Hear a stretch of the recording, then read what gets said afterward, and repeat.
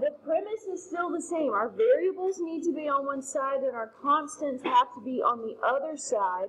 So number 19, to prep this one, we've got to move that 14x over. It's negative, so we need to add it to both sides so that our variables are on the left side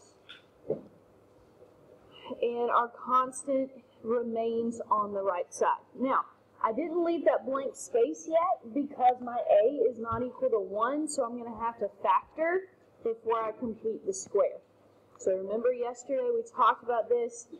You take out that leading coefficient. Whether or not it divides evenly into the other term, you take it out regardless. Now this one does divide evenly. So we take out the 7. We're left with x squared plus 2x. I am going to leave the blank this time because I am going to complete the square.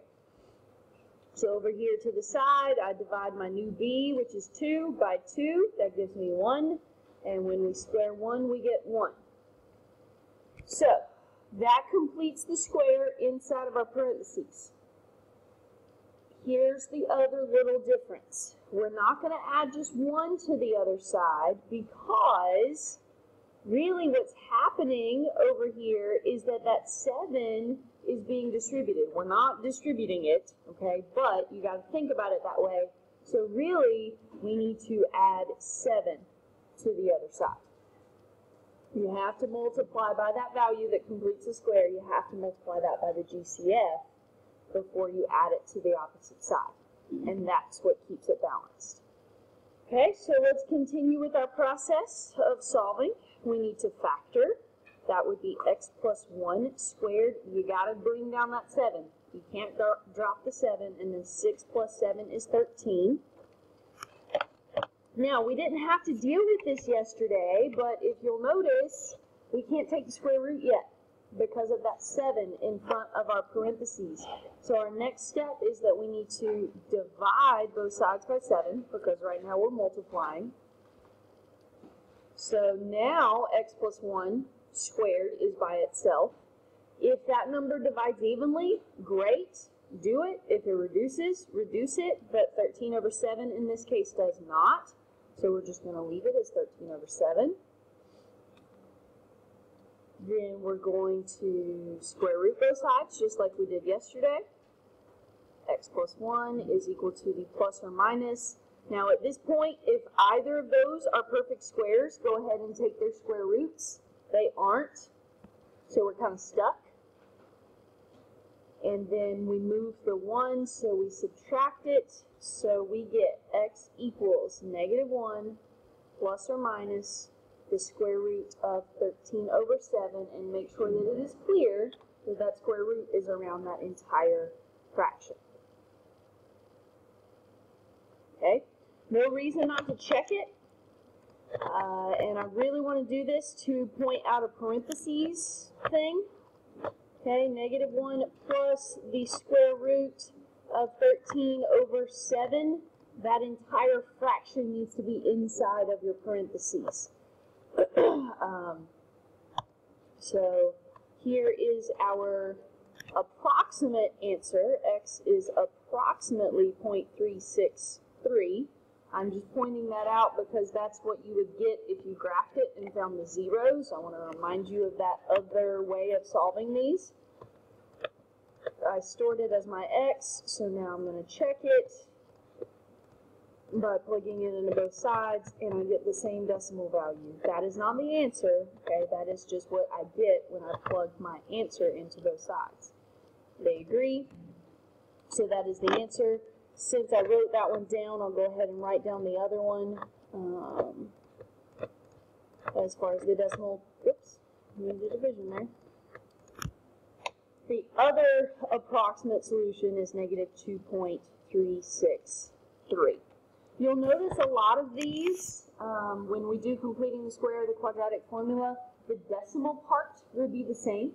It's just the number in front is different. Yes, ma'am?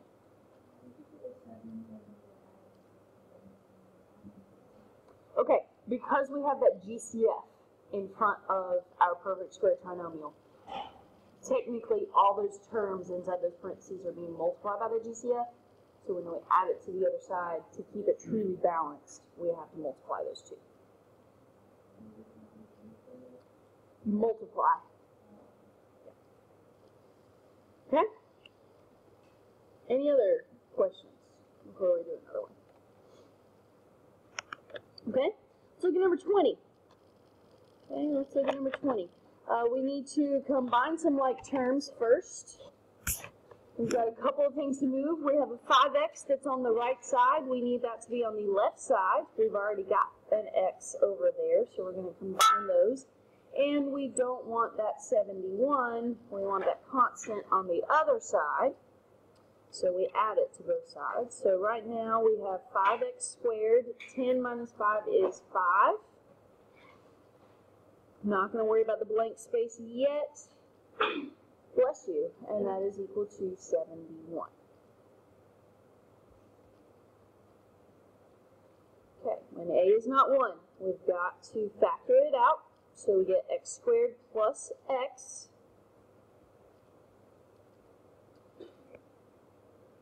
And we complete the square. So our b, there's no constant there, or there's no coefficient there. Remember, if there's nothing there, it's understood to be a 1. So when we divide that by 2, that's 1/2. We've got to square it, so that gives us 1/4. So 1/4 goes inside of our parentheses, and we have to add 5/4 to the right side because we have to multiply 1/4 by the GCF of 5.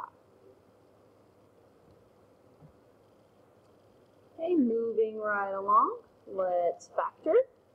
That would be x plus 1/2 squared, because 1/2 was the number that we squared. And let's add 71 and 5/4 and get that in fractional form. 289 over 4.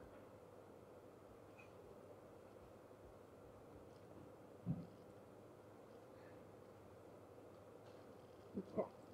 Now, because I have a fraction on the right side, I want y'all to get in the habit of looking at this. Instead of dividing by 5, let's multiply by 1/5.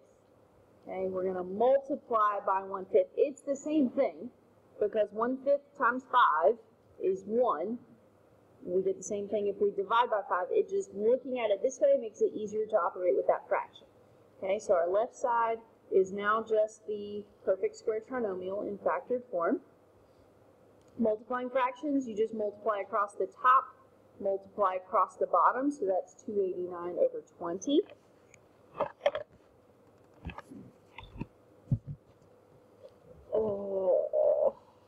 And I don't think, yeah, that doesn't simplify.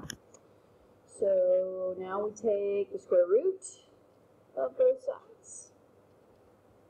So we have x plus 1/2 is equal to plus or minus the square root of 289, and I know that the square root of 20 simplifies because it was just 4 times 5. The square root of 4 is 2.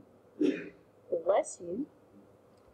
So we can write that as 2 square roots of 5 because 20 is 4 times 5. Square root of 4 is 2. Okay?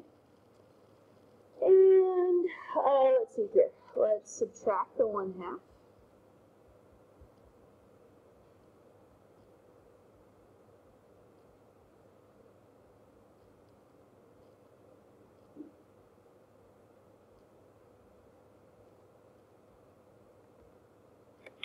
Now, I seriously doubt that that's how the answer key has the answer, because we don't leave square roots in the denominator, but I'm not really going to worry about that right now. 289, is that perfect square? I'm feeling that reduces. Oh, look at there, it's 17. Oops, should have simplified that before.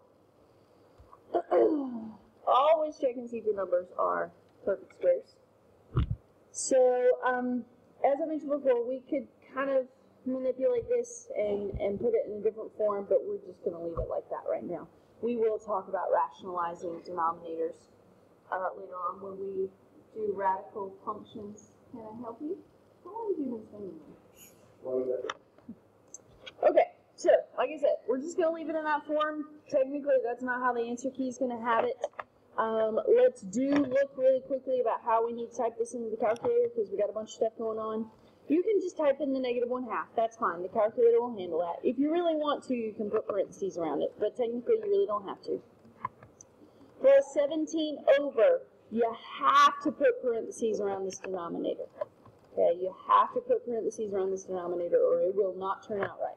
So open some parentheses, 2 square root of 5. You got to put 2 sets of parentheses here to close it because the first one closes the square root. The second one closes the denominator, okay? And then, so that's our approximate answer. Store that as x. Let's check it. 5x squared plus 10x minus 71. Let's see if that's equal to 5x. And we're good. Okay, we're good. So just be very, very careful when you have multiple things in the denominator with the square root, that sort of thing. You gotta make sure you get your parentheses first. Yes, ma'am.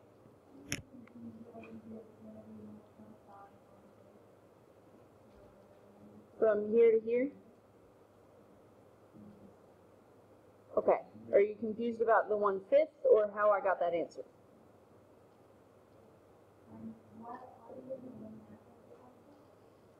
The 1/2. Oh, this was my side work. This was my side work for figuring out how to complete the square. I'm sorry. Okay, so we had the 5 in front of our perfect square trinomial.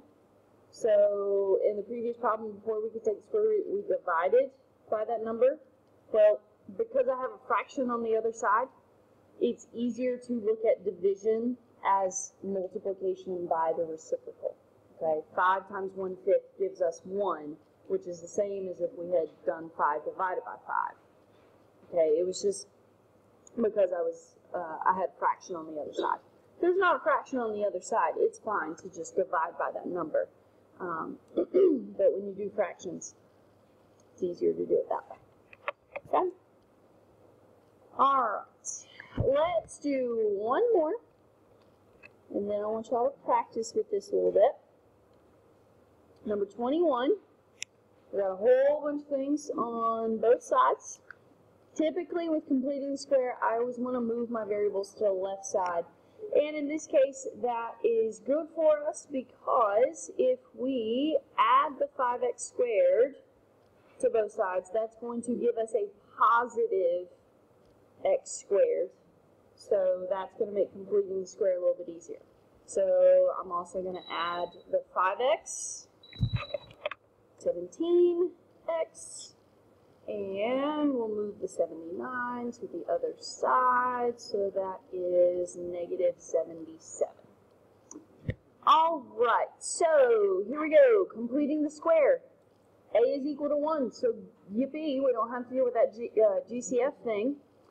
So we're just going to divide negative 17 by 2. That does not divide evenly, so we leave it and we square it. Well, I know that 17 squared is 289 because of our previous problem, and 2 squared is 4. Bless you. So that's what we are going to add to both sides.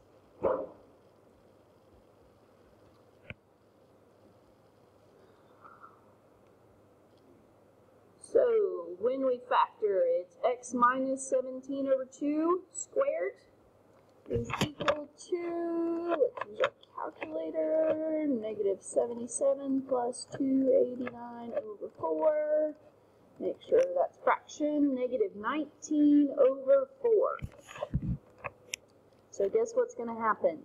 We're going to have an imaginary solution because next step is to take the square root plus or minus. We have a negative under our square root, so go ahead and pull out the I. 19 is not a perfect square, nor is it divisible by a perfect square, but 4 is.